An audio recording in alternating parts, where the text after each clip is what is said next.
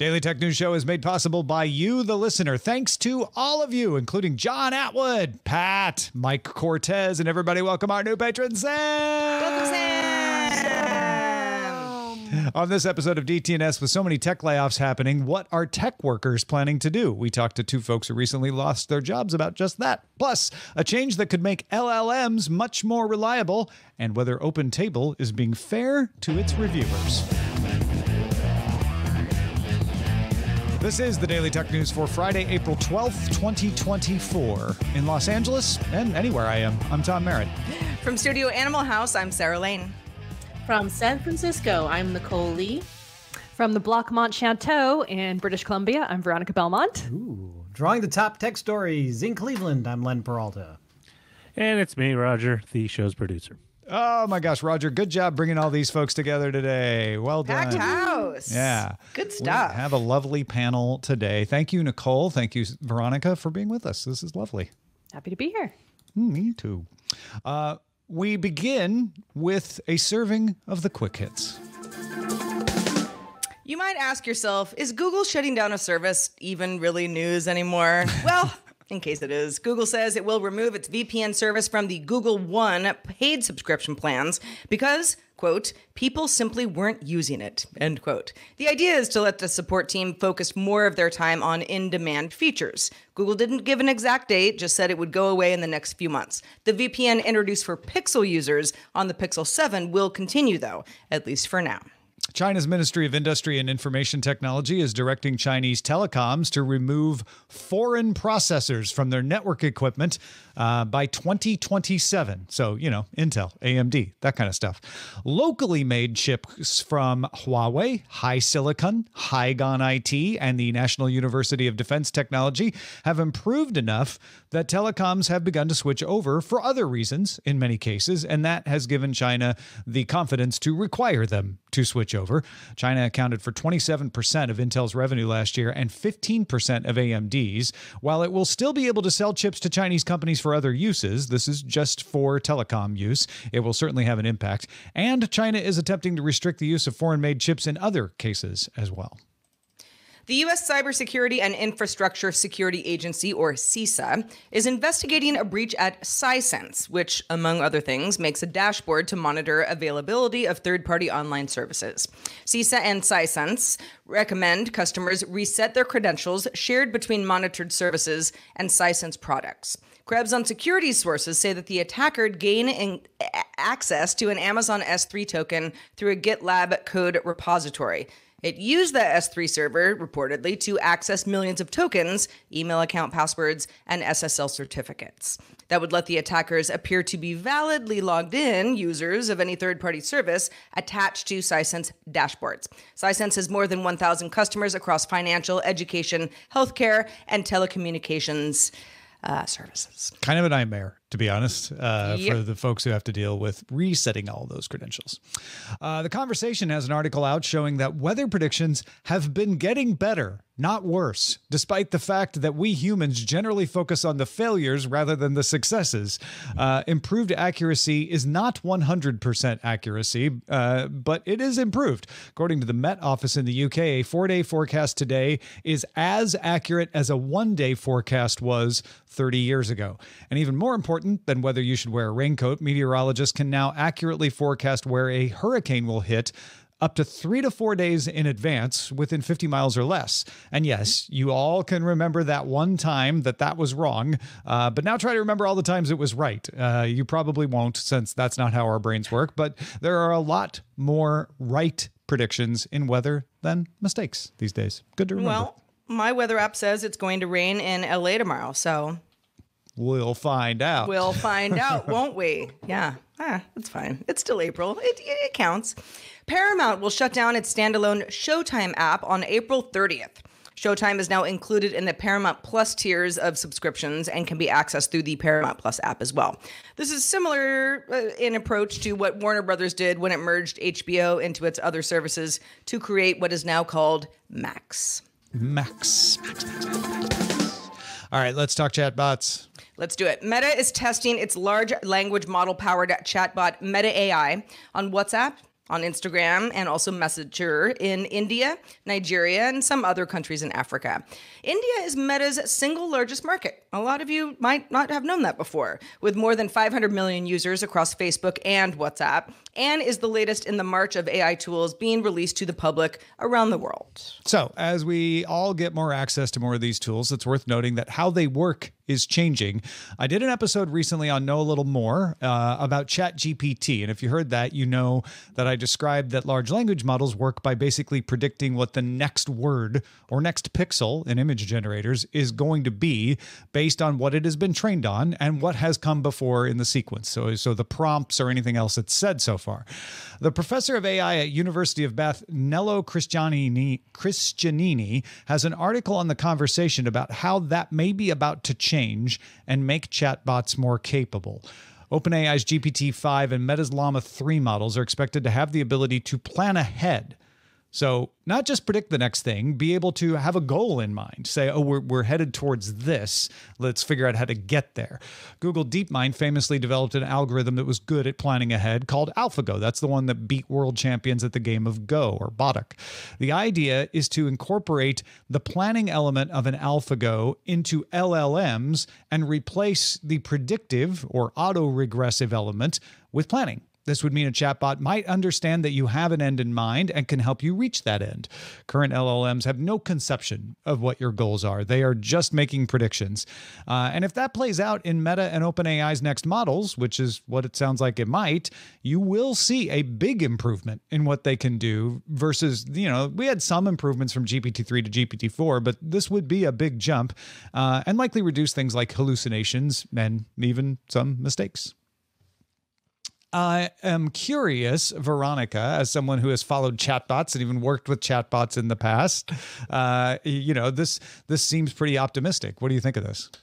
No, I think this is a fantastic step forward, I would say. I think some of the main problems that we have currently with these tools are particularly AI not only just using predictive text and kind of generating sentences, and we've called them around the house just sentence generators. Like we don't use, it's unfair even to call them AI at this point in the game, but the term has become broadly accepted as such. But also the fact that it has a hard time remembering things. So if you try to start a conversation, it starts hallucinating, as you mentioned. It doesn't really remember much about who or what you are. I know that OpenAI is trying to add some more tools and features to help prevent that moving forward, so that it does actually remember your goals, what you're trying to achieve, who you are, your preferences. And I think in order for us to kind of get to that next step, it needs to be able to do that without having to send the conversation to itself repeatedly over and over again, which is just a huge technological issue, I think, that all of these companies are dealing with right now. Yeah, Nicole, I feel like a lot of people don't even realize how LLMs work now. And so they may just look at this as, oh, it's going to get better. But it would be a fundamental change underneath, right? Yeah, I think so. Like you mentioned, the moving away from just purely predictive to, actively planning things out. It's that would probably veer more towards the artificial intelligence end of things. But, I don't think we're quite there yet. But I think this is obviously their attempt to do so. I think about one of the obvious examples, when people are trying some of these tools out is like, let's try to apply for a job, right? Like help me with my resume type thing. It's like, yeah, well, if an LLM knows that you want that job, what does the output look differently like with, some of this new technology that we're talking about now, rather than just pure predictive, finishing your sentence type stuff? That's a great question. Yeah. And I can say from experience that I've been doing just that, because I actually I created a personal GPT to help with resume and cover letter creation. And so it does actually input, I can input my resume, but it doesn't remember that from session to session.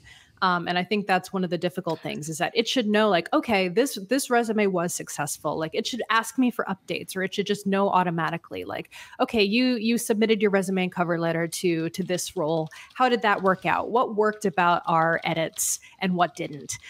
Being able to learn from these experiences, I think, are really going to be game changers in how these actually work to help people in the different tasks.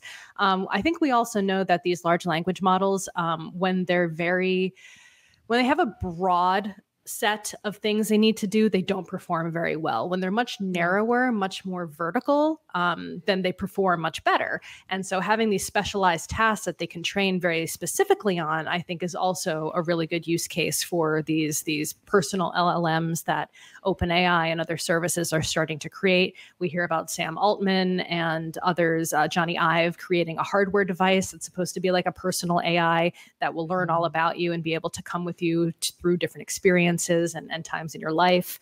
And I really think that's the next step, is having something that's trained very specifically on very specific goals and requiring specific outcomes, while also still being very smart, having all of the information of the internet available to it, while also retaining your personal information and staying secure. That's all we ask. Just those little things. Just those yeah. things, Yeah. It's easy. Small matters. What's the problem? Well, let's talk about restaurant reservations and why OpenTable has ruffled some feathers today. OpenTable said in an email to members Friday that starting on May 22nd, all reviews on the platform will now show a member's profile picture, if there is one, and first name, even if the past review was sent anonymously and posted anonymously. OpenTable says that the change was made to provide more transparency in its review system, and also says that diners have contributed over 136 million reviews on its platform, sharing dining experiences, good and bad, with other members. So it's a pretty big shift to go from you can be anonymous if you choose to you could be pinpointed at a location based on the date of review or your name or both. Now, we all have lived in San Francisco at one point. Nicole, I know you're still there, so I'm going to go ahead and guess we've all used OpenTable at least once or twice. I actually logged into my account earlier and I was like, oh yeah, I haven't reviewed anything, but I mean, I last used it in 2019, got a reservation at a table. Some folks very unhappy though about the retroactive part of this, saying going forward, okay, terms have changed, but if I left a scathing review or even a really positive one and I chose to be anonymous, I have a problem with that being linked back to me. Nicole, what are your thoughts? As you mentioned, the retroactive part is problematic, and I mean, well, I'm not sure if we've heard from OpenTable or not whether they're gonna notify its users on this big change, and even if they do, you know, how many users will actually pay attention to those notification emails, that kind of a thing. So I think the important thing here is like them letting users know that they're going to make this change, and hopefully there's a way to like opt out or opt in or that kind of thing, you know, to hopefully detach yourself from that process. But I do agree that the retroactive part of this is problematic. I would hopefully advise OpenTable to just like, you know, from this point onward, we'll attach your name to your reviews, but anything before this point, we'll disregard that. I think that was the ideal move for going forward, but you know, I'd be curious too, from a legality perspective. Like, I'm sure in the actual terms and like the EULA or whatever we signed when we initially signed up for OpenTable, like maybe it said things would be anonymous, but maybe they didn't. I don't know. I didn't read it. Did you? Who knows? Maybe Tom did. No, I even I don't read terms of service. It's ridiculous. But I would like to note that they did notify members of the change in policy in an email. That's good. So if you had left a review, which I've left 10 of, apparently, I had no idea. Then they told you. Yeah. But I mean, I was going to agree with Nicole insofar that there's a difference between being the like legal and also just being like decent. And I think like just doing that, and it's a good thing that they told people. Yeah, I have left some reviews on Yelp that I've forgotten about because, I don't know, I moved out of the city or I don't care anymore. They're usually bad reviews because that's what drives and fuels me when I'm upset about something. I'm like, the world needs to know. And it just didn't happen on OpenTable, but same idea. I've considered deleting them, just kind of like, I don't know. It just makes me sound like an angry person, you know, some years, you know, down the road. But at the same time, I knew that that was something that could be attributed to me. If you're writing an anonymous review, I mean, well, first of all, if anonymous reviews on the internet are often bots or, you know, a competing restaurant who wants to take down the restaurant that they're reviewing. I mean, there are all sorts of reasons that an anonymous review is not really helpful to anybody. But if you truly think you're anonymous and the company says, yes, you have that option, and then later on says, well, now we want to be more transparent, I can see where that can be problematic. It's probably not very often that somebody who wrote a really bad review of the restaurant on the corner 5 years ago is, someone's going to knock on the door and be like, we know it was you now, kind of thing. But, privacy is important. Yeah, this is not the biggest problem in the world. I'm with you on that. Restaurants could probably figure out who was leaving their scathing reviews just because that person was probably not happy when they were in the restaurant. They already knew the date that was already associated with the review, even when it was anonymous. But it's the principle of the thing, right? It's one thing to say from now on, they won't be anonymous. Just so you know, that's fine. That's a change in policy and I'll deal with it. But to say retroactively, oh, those things you thought didn't have your name on them. Well, guess what? They have your first name on them. Not cool. And yes, I know you can go remove your reviews if you're worried about it. So at least you have some action you can take. You have but control. Surprise, yeah. Surprise. Not the best way to go about it. Yeah.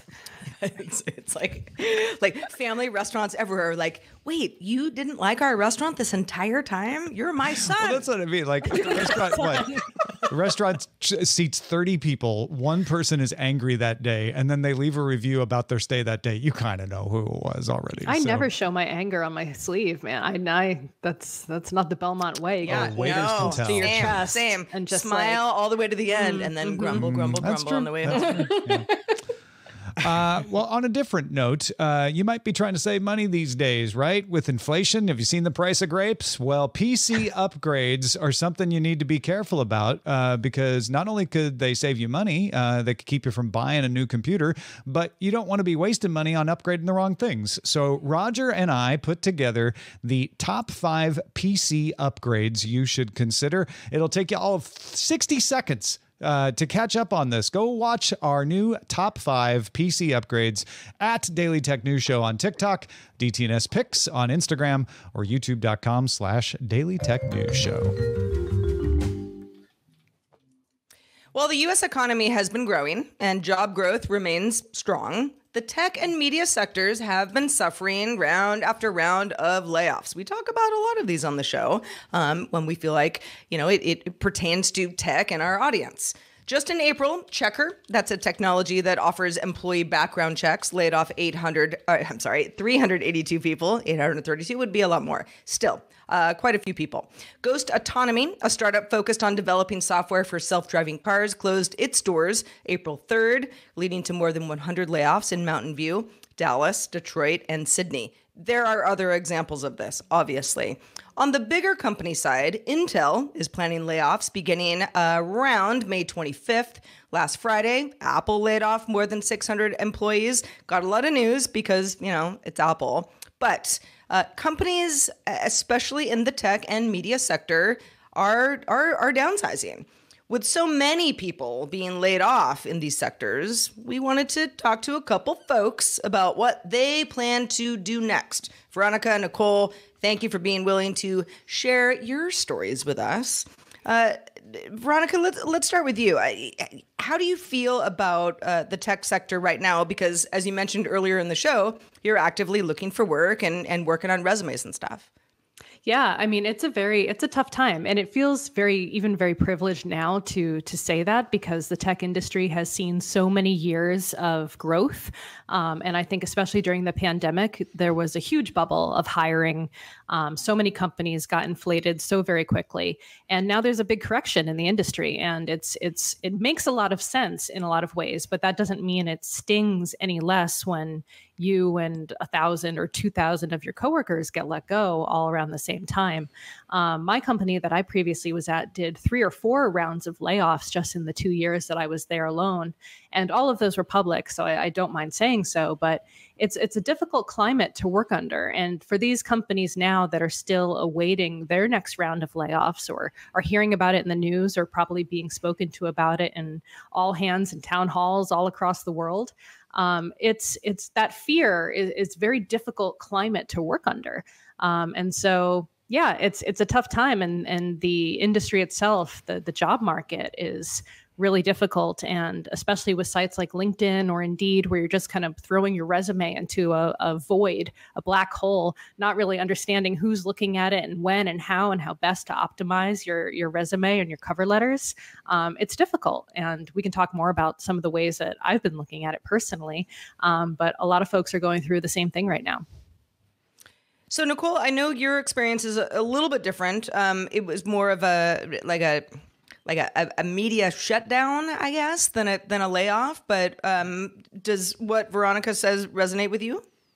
Yeah, I think there's a decent amount of crossover because the media industry is affected a lot by the less reliability on programmatic ads, and advertising revenue has gone down, and there's definitely some crossover with the tech industry as well.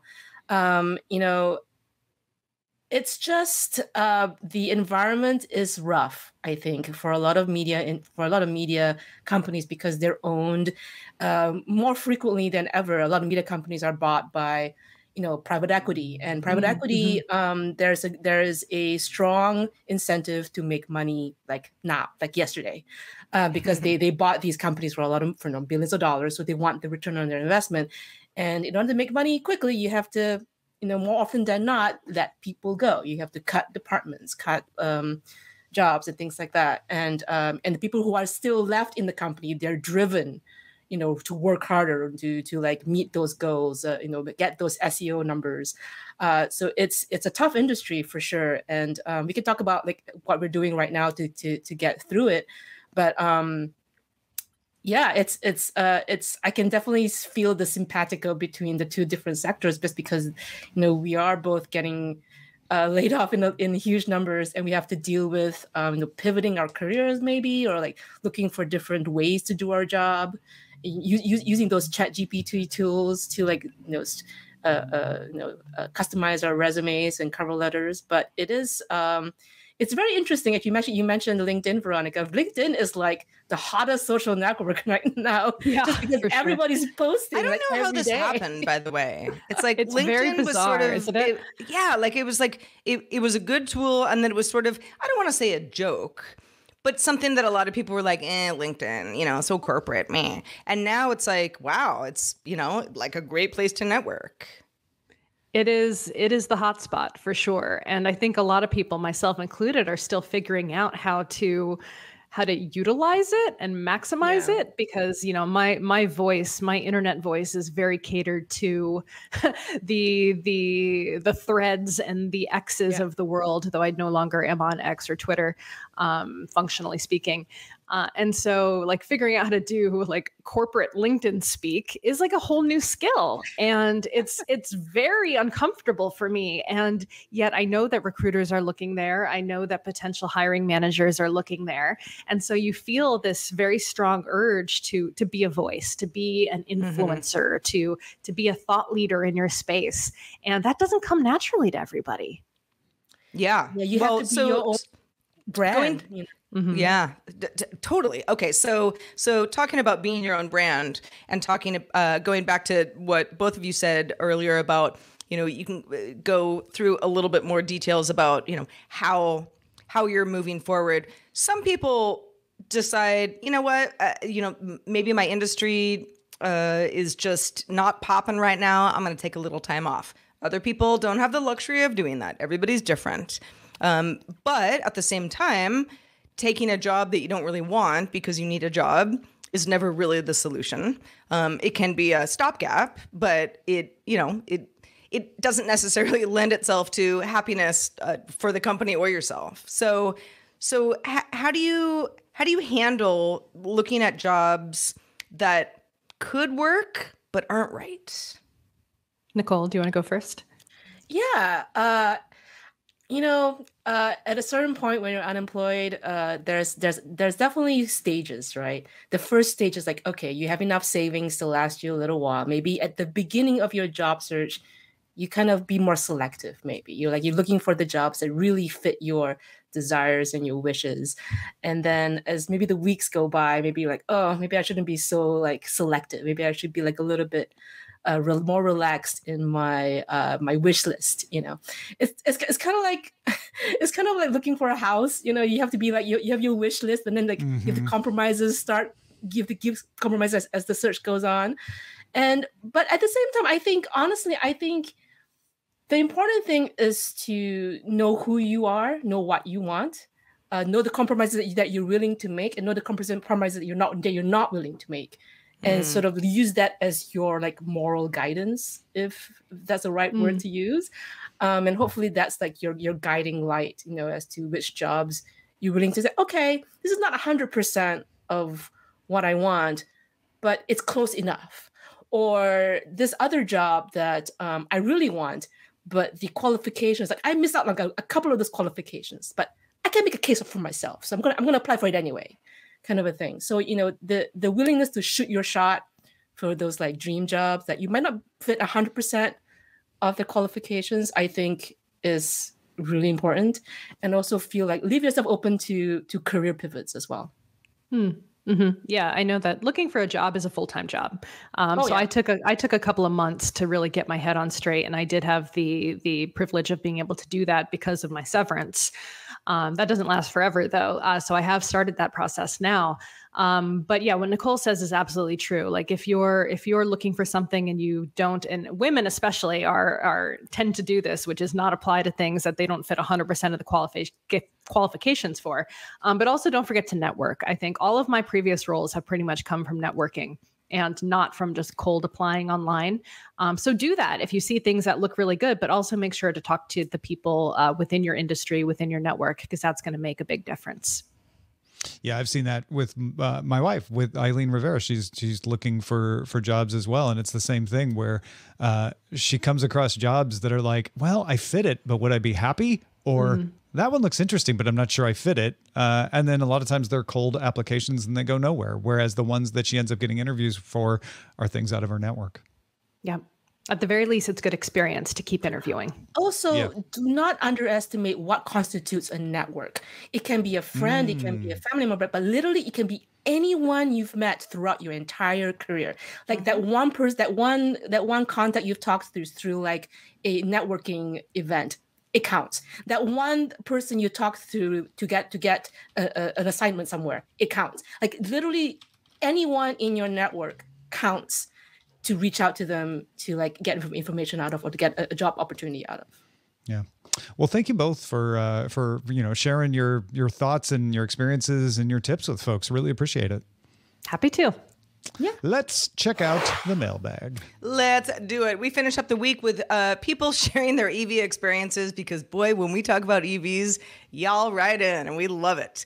Thoughts from both Andy and Allison Sheridan pointing out that while it does take longer to charge up an EV than to fill up gas in your car, you fill up less often if you charge overnight at home. In those cases, you almost never go to a charging station unless you're going on a longer trip. Andy put it well, saying, I've had a Ford, not really a Mustang, Mach-E, for about 2 years. It's amazing for my commute. I save a decent amount of money and time not having to stop at gas stations anymore. I set my max charging at 80% and start with a full tank every morning. Allison did the math, posted the results over on podfeet.com. We will have that link in our show notes as well. And Andy does agree that longer trips feel harder for him with the EV. He pointed out the downside is a 1,000-mile trip to Wisconsin, I think he lives in New Hampshire, is not pleasant. If I was driving over multiple days, it would be great. No different than our regional trips here. However, my practice is driving straight through, and what was a 14 to 17-hour trip in a nice car is 20 to 23-hour trip in the EV with that extended battery. So, thank you to everybody for sharing their EV experiences with us. We always love when a story gets just a lot of attention and people really want to add to the conversation. So keep it coming. Feedback at dailytechnewsshow.com. Indeed. All right. Throughout this show, Len Peralta has been using his imagination to make art happen. Len, what came out of your head? 23 years ago, I was a casualty of 9/11, where I was let go from my job. And Len, jeez. Yeah, don't put it that way. That was the wrong word, maybe. Interesting way to start that sentence. No, my point is that I know what it feels like to get let go and having to start all over again. That was 23 years ago, and I can't emphasize enough networking, networking, and networking. And I agree 100%. Today's art is sort of kind of feeling a little bit like, I don't know if it's sad or anything, but if you're recently downsized in tech, you might feel like this. And it doesn't have to feel this way. You can make, I think you can make a very positive thing out of being let go and move into a totally different direction if you need to. So don't be afraid to do that as well. I speak from firsthand experience, and it's tough, but you will find what you want to do. And for anybody listening, I know most people are listening, not looking. You've got to go take a look at this art that Len did. It's a mouse pointer picking up a person that is about to be dropped into the recycle bin of a computer. So yes, exactly. Well done. Yes, and if you want to see it, you can go to my Patreon page, patreon.com/Len, where you actually, if you join at the DTNS Lover level, you get this image. Or networking, of course, go to my online store, get it there, or hire me to do non-IA art at lenperaltastore.com. Nicole Lee, always a pleasure. Let folks know where they can keep up with your latest. Yeah, so I just created this like 10 minutes ago. So this is my like online portfolio. It's still under construction somewhat, but this is like a very basic information about me and what I hope to bring. This is NicoleLee.pro. NicoleLee.pro. That is a good URL. Veronica Belmont, always a pleasure as well. I wish I could hug you in person. It's been a long time, but let folks know where they can hug you virtually. I'm primarily on Threads these days, so at Veronica, same as Instagram. You can find me on LinkedIn. Veronica Belmont is the handle over there, and all my other stuff is linked from veronicabelmont.com. Excellent. Patrons, stick around for the extended show, Good Day Internet. It's Friday, and we have a special Who Am I quiz from Roger Chang, focused on famous folks who got fired but then went on to become huge successes. Can you figure out who they are before the final clue? Stick around and play along with us.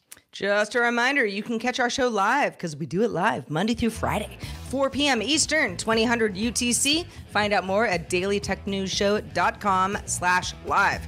We're back on Monday with Nica Montford joining us. Have a great weekend, everyone.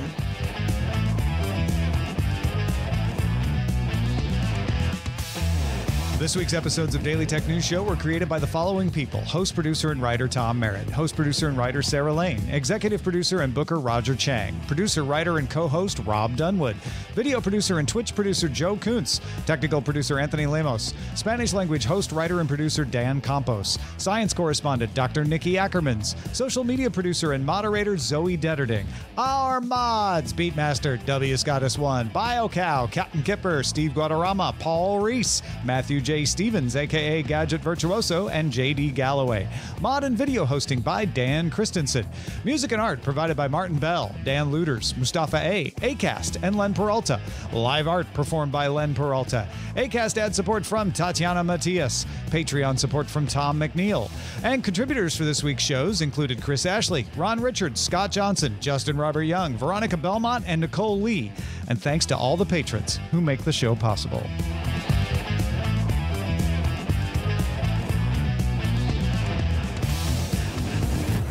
This show is part of the Frog Pants Network. Get more at frogpants.com. Diamond Club hopes you have enjoyed this program.